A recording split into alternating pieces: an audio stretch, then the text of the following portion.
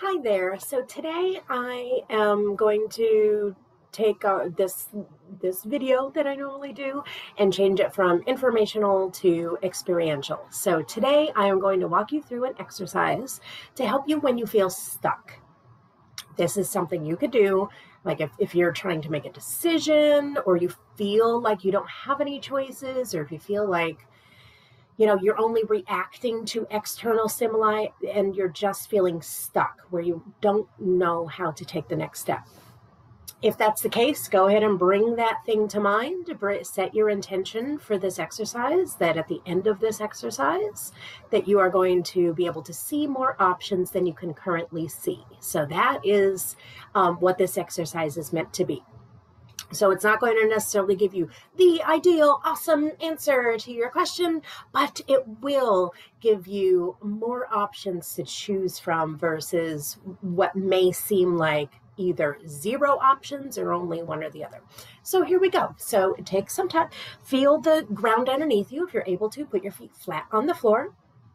And for this exercise, I'm going to invite you to put your palms facing up. It could be on your lap, on your chair, on your desk, whatever it is, but in some way bringing your palms facing up. And if you feel comfortable doing so, go ahead and close your eyes. Feel the ground beneath your feet, that stability of the earth rising up to meet you and supporting you.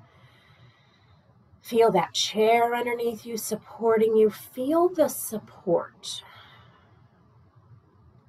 Feel that beautiful tension, like that pressure of the support of the ground and the earth and your furniture. Just feel that support of your spine holding up your body. You don't need to tighten up all of the muscles in order to sit up. Just trust your spine, trust the furniture, trust the earth. Notice how much support you actually do have, even without taking into consideration other people or situations. Just you individually on this earth are surrounded by support. And let's take some nice, beautiful, deep breaths together. When you breathe, you're going to breathe all the way down to the bottom of your gut. Take your time and inhale. And when you exhale, exhale even slower than the inhale. And again, inhale in. And now exhale even slower and more fully.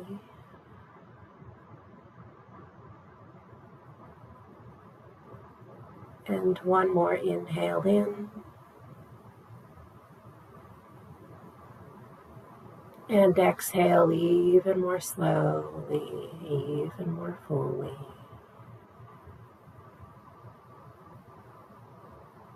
And take this moment to find your own cadence of breath. However, the breath itself decides to enter and exit your body is just fine. Just notice it. Again, noticing the support, noticing how your body will take care of you. You don't have to focus on your breath in order to breathe. You don't have to focus on your heart in order for it to beat. Notice just how much care and support and help you actually do receive. Without acknowledging it or noticing it in the everyday, you are in fact surrounded by support. Now bringing the attention to those hands facing up, noticing if there's any sensations happening there. You don't necessarily have to do anything but those hands, just noticing the feeling, the openness, and just how much is available to you. When we bring on this posture of widening our hands, widening our body, taking up space, and bringing ourselves in the mood of trust and being supported, allowing ourselves to be supported by the earth and our bodies and its systems.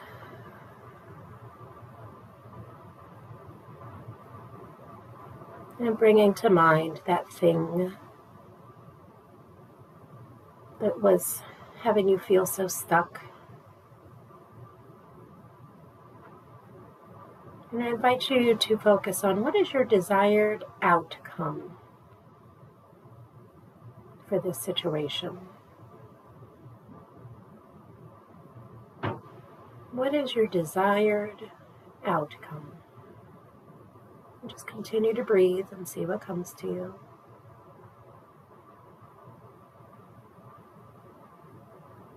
And from this place of big openness and support, what are at least 3 different routes or options that you have at this time when it comes to this particular situation? And at least 3.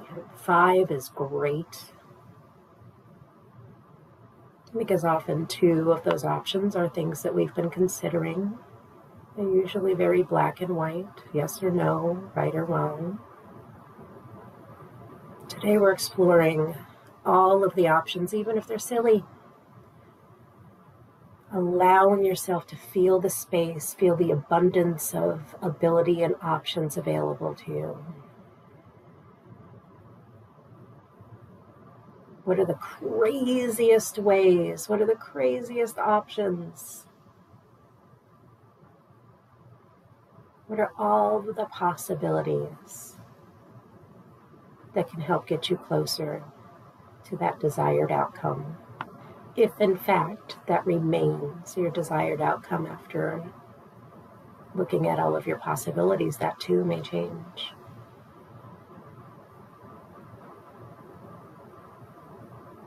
And allow yourself to take some time in this space, swirl around in the ideas, be creative, be silly.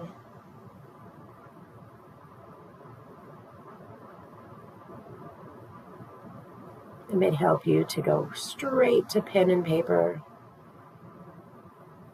or typing out a list when we're done here, before these thoughts run away from you. Even the crazy, silly ones.